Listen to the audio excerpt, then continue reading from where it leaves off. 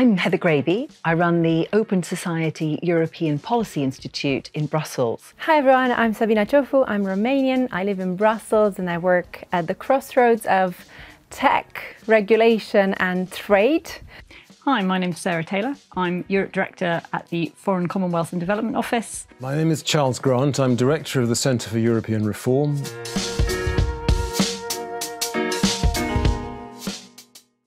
I never wanted to be a think tank director. It just happened to me when I was making other plans, to misquote John Lennon. You know, I have a very non-traditional path, if you want to call it that way. I've had an unusual career path. It hasn't been a ladder at all. There's been no career ladder. It's been more of a snake, having to take twists and turns as they came and find opportunities. I've worked on gambling legislation, on social exclusion, on internet regulation, on cyber diplomacy, and now in Europe.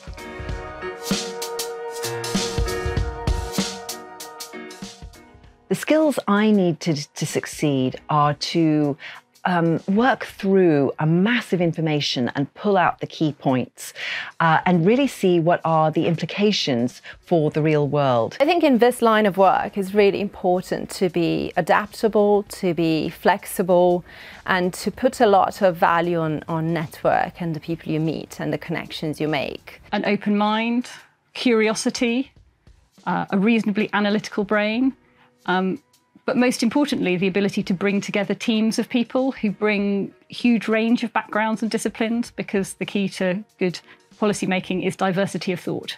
I think it's often said that to run a think tank effectively, you probably need at least 3 skills. One of them is the most important actually, is the ability to raise money, because if you can't raise the money, then the think tank doesn't exist. So you need to be able to persuade people that you have a viable, successful project which is worth investing in and you do good work. Secondly, you have to give intellectual leadership. You need to be able to frame ideas and talk in an interesting way on the media or at conferences. The third attribute you need is you have to be able to manage a team well.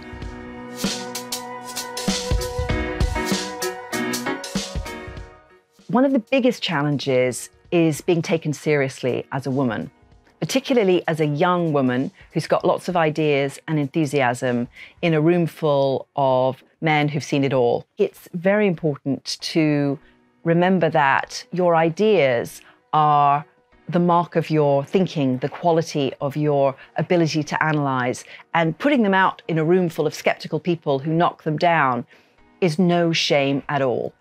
I think a big part of being young and in a career in policy is that you don't really understand the value of the network.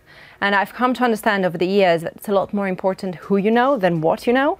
That's not to say they exclude each other, but building your network early on is really important.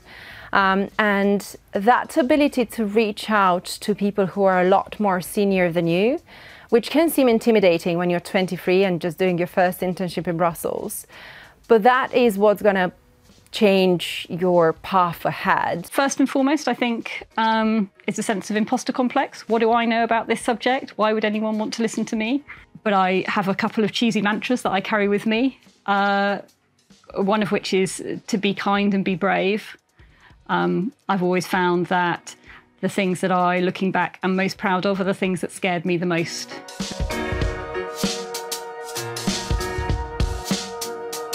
Never ever start a sentence with I feel or I think. You just state what it is that you feel or you think, and you'll be taken much more seriously. Make sure that you close the door as nicely as you opened them. And I think that's so important because, you know, throughout your career, you'll work with people you don't like. You'll work with bosses you don't like. You'll come across people that maybe don't share your values or your views of the world.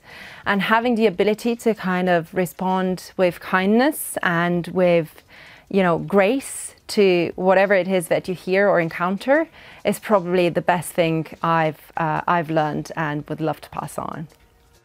I can think of one piece of advice that I think is relevant, which came from Jacques Delors, the former president of the European Commission. He once talked about Pascal Lamy, who was his chief advisor, his chef de cabinet, who ran the Commission for Delors in many ways. He said, the thing about Lamy that's really good, when he gets information with his colleagues in my cabinet, that's his private office, he shares the information immediately. He doesn't hang on to it. Most people in most bureaucracies, Delors was implying or saying, I don't know whether it's said or implied, guard information very closely and see information as a source of power, which other people in bureaucracy don't have, and they like to hang on to information. But it's much more efficient if people who get information share it. It's better to be helpful than right. And if you can convene the right people, create the right environment, ask the right questions, provide the right challenge, and do that with confidence, you are part of the solution to any policy problem.